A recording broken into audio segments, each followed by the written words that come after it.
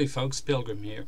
Folks, I'm very sick right now, but I wanted to make a video before Hanukkah on December the 7th started, because I never expected such an overwhelming response to my last video.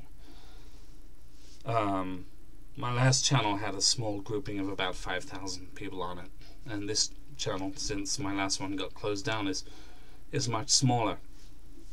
But there's a reason for that, and that's because I cover an area of prophecy that is largely undiscovered here in the West.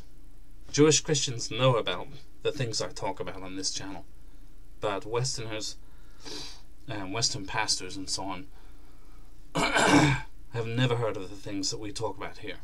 And yet we have spoken about things on this channel before they happened, and then they happened exactly so.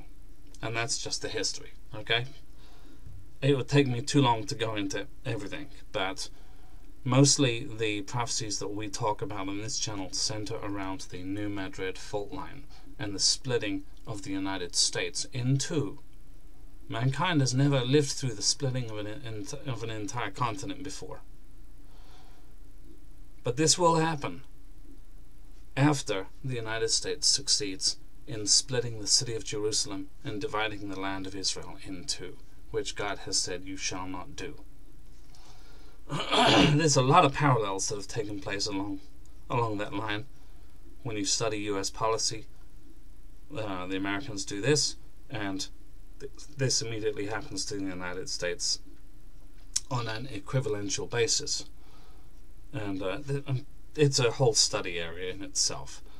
Like when they gave away Gaza and Hurricane Katrina came and wiped out a numerically equivalential number of people from their homes. And in Hurricane Katrina, it was very interesting to see that it was the part of the embankment called the West Bank that gave away and flooded that whole area, which drove all those people from their homes, and the number was equivalential to the number of Israelis that were driven from their homes. But this is a whole section of prophecy that would just take me too long to get into here. On this channel we discuss the events of 1954, the 70-year period over the United States, equivalent to Israel's 70-year period and so on. Again, this is stuff you have never heard of. You have no idea what I'm talking about. But those who've been on my channel have spent a long time learning about these subjects and seeing pieces of prophecy that are not commonly taught in the West falling into place, building a picture.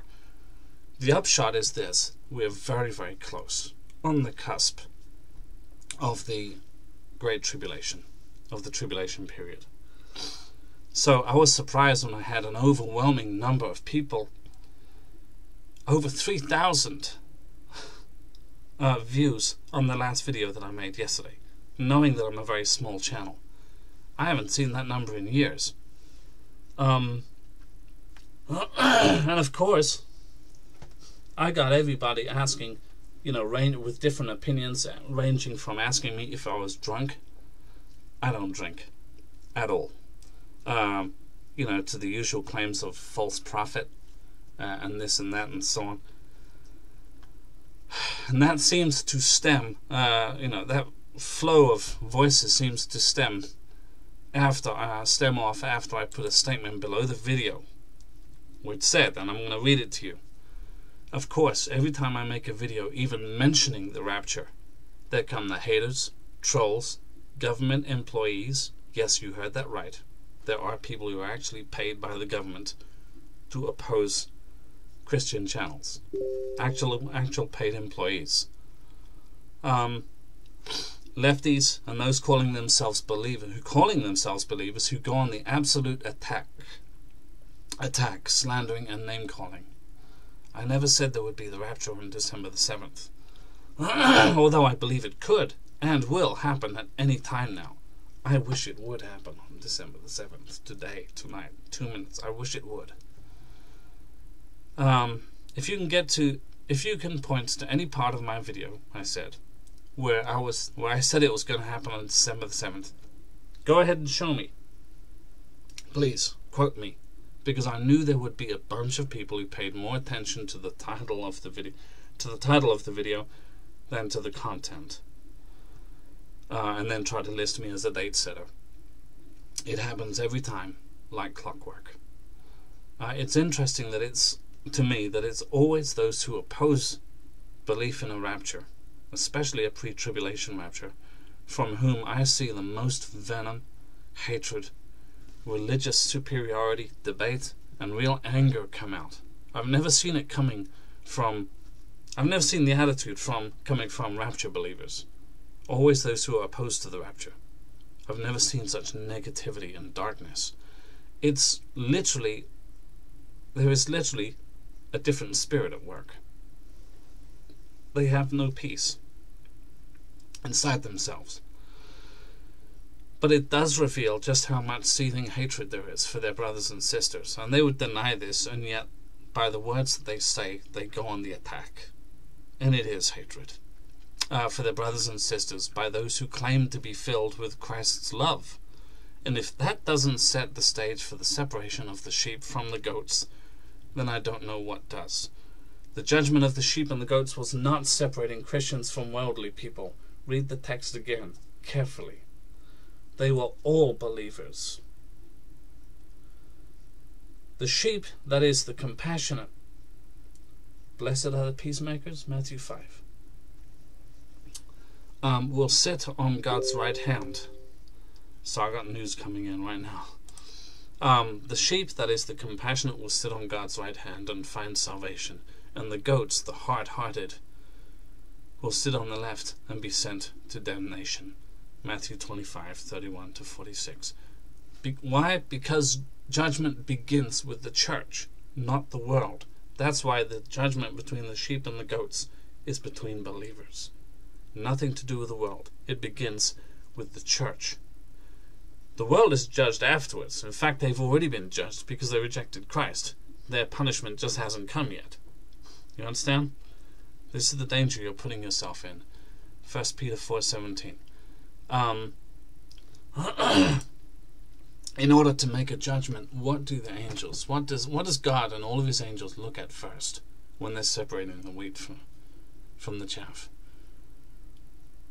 What is God called repeatedly throughout Scripture? He is called the one who examines the hearts of men. You know? And we are told so many times throughout the New Testament to watch ourselves, how we treat our brothers and sisters. By this, all will know if you have love for one another. Jesus' words. The love that you have for one another will show the world that I am walking among you. Okay? I would invite you to, because I'm a small channel, because I cover a small corner of prophecy that is not largely discussed in the West, and definitely not largely known. Not known at all. So I invite you to go through two particular playlists on this channel here on YouTube. One is the New Madrid fault line. Okay? America has been given 3 warnings. One hasn't come yet. That last one comes on April the 8th, 2024. And it's the last warning this nation's going to get. How soon after that the destruction will come, I don't know. But those who've been on my channel for years and who know me, who know the history of this channel, know that I discuss those visions and dreams that other people as well as myself have had that have come true. And I discuss the Genesis timeline, literally the birth line from Genesis onwards, as God parallels the lunar calendar in the beginning of days to the solar calendar in the end of days, and they make a perfect match. Okay? Abraham, he prefigures Israel in prophecy. We all know that. It's no coincidence to find that he was born 1,948 years after Adam was created. Abraham was born in 1948. On the lunar calendar, moon. On the solar calendar, sun. Israel is re-established as a nation, born again for the first time in the end of days. And from that point on, we enter the last days period. And once you hit Abraham's birth in the book of Genesis, the numbers start jumping all over the place and doing some very, very exciting things. And I just want to introduce you to this. This is just a very skeleton version, very skinnied down version, that will open up a whole host of prophecy to you to show you just how close the Messiah actually is. We're at the end of the end, barring the tribulation period. Again, nobody knows the day or the hour, and they never will. The Son of Man himself, Jesus Christ himself, doesn't know. No angel knows. So how can any human being with a loud mouth come along and say the rapture and or the second coming is going to happen on such and such a date? That would be slanderous of the Holy One and utterly foolish, in my opinion.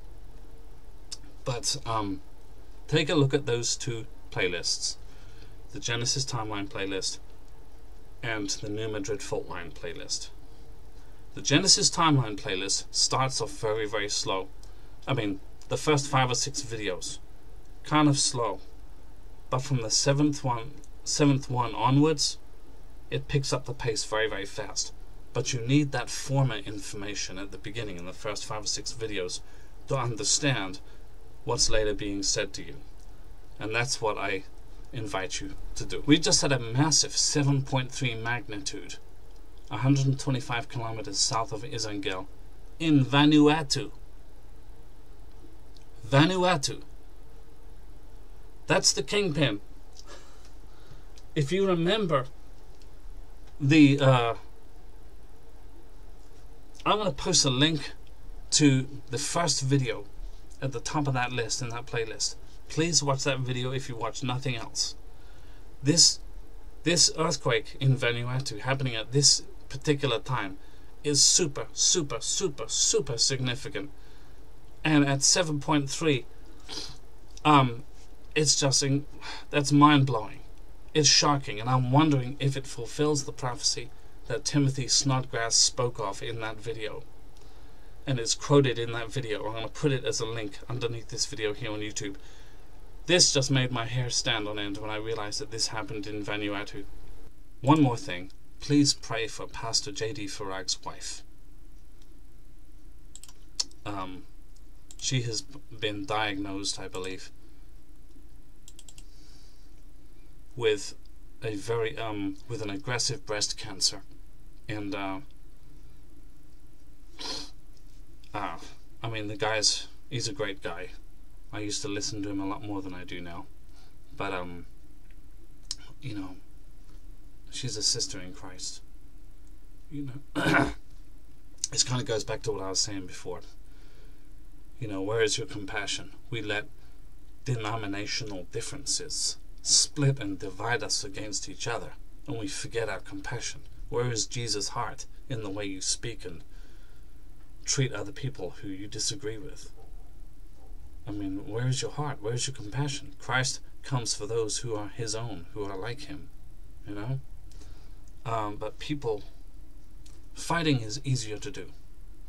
Don't forget, the wolves that are circling the sheep pen of the body of Christ, they don't care what denomination you are. They want to see the whole sheep pen destroyed and all the sheep killed, you know? So how much pleasure is it for them to see that the sheep are attacking each other? You're doing the Satan's work for him. It's just much less work for them to do, because the less unity and cohesiveness there is in the body of Christ, the less they will be able to stand against that which comes. Think about that. Alright? Model yourself after Christ. Read Matthew chapter 5. You know, the Beatitudes, the beautiful attitudes. And please pray for Pastor J.D. Farag's wife, that she may get through this aggressive breast cancer, that the Lord may take it away. God bless you, and keep on looking up. We don't know the day or the hour, but we know that he is near. God bless.